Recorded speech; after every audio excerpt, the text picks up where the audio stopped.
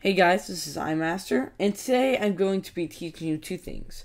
One, what an RSS feed is and how to get one on your site, and two, how to get a Google custom search onto your site.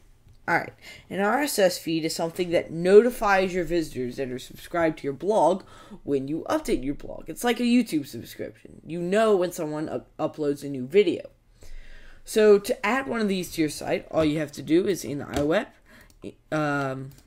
insert button, subscribe to RSS feed, and it's the same iWeb 08, iWeb 09. iWeb 09 users don't do this. This is different, okay? It's not what you want.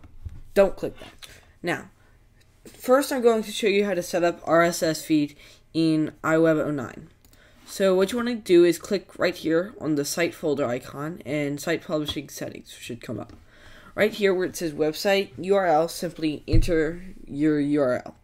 And the reason you want to do that is so that it doesn't give away any personal information when someone highlights over it, because if you do, it gives them, when the little tooltip comes up, it tells them the name that the computer is registered under.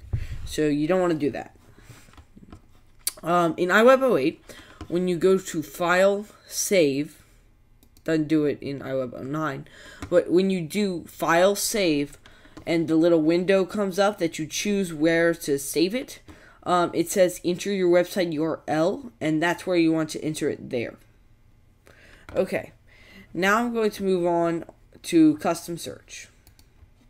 I'm going to be using Google's custom search, and it can be found at www.google.com/coop/CSE.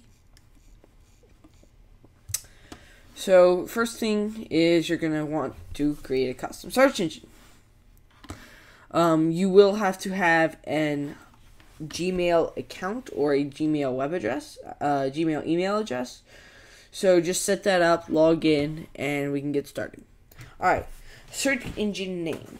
For mine, I just put iMaster search. Search engine description, pretty simple. Search iMaster web, in my case. English, unless you speak another language. What do you want to search? Only sites I select.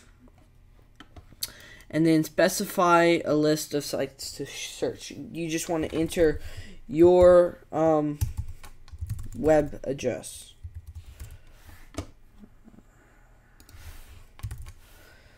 Okay, select an edition. You want standard edition because that's the free one. Check the I have read and agreed terms of the service. I've read that already. Go ahead and read them. Fix this.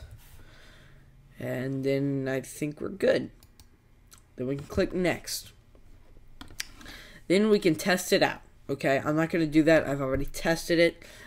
And you can check this box whether you want to or not.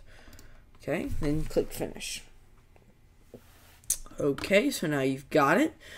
So now you can go to control panel and start making it how you want to look. Okay. So first of all, sites, you really don't need to mess with any of this stuff. Look and feels where you want to start.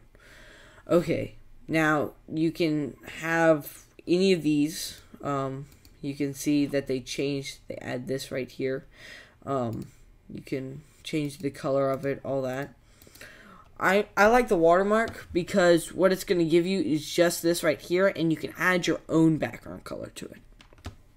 Okay, now you can customize the page that your searches come out on.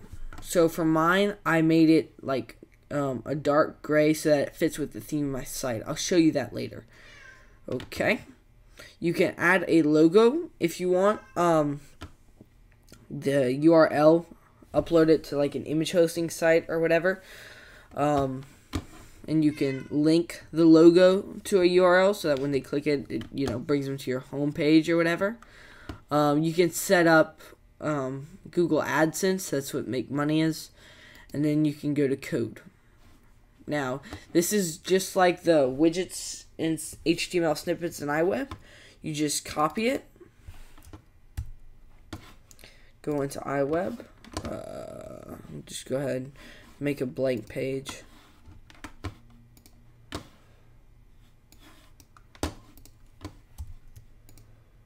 And there's our custom search, okay? Now, let me show you mine. This is mine. It's just that. And I put it behind this nice shape so that it kind of blends in with the rest of my site. Now I'm going to go to the website, to my website, and show you what it looks like. Okay, so it comes out like that. Let's search fractions. Okay. So, as you can see, this is what the page looks like. Now, here's what you can change at the Google website that I didn't really go over because it's not that important. One, you can change where the ads appear on the page. Your options are top, left, and bottom. You can change right here. This is where your logo would go if you had one. It adds these nice little buttons, so you can search the web if you don't find what you need, or continue to just search your site.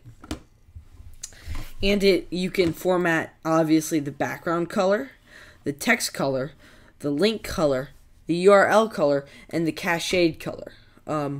Not sure what the cached color is, but you can change it.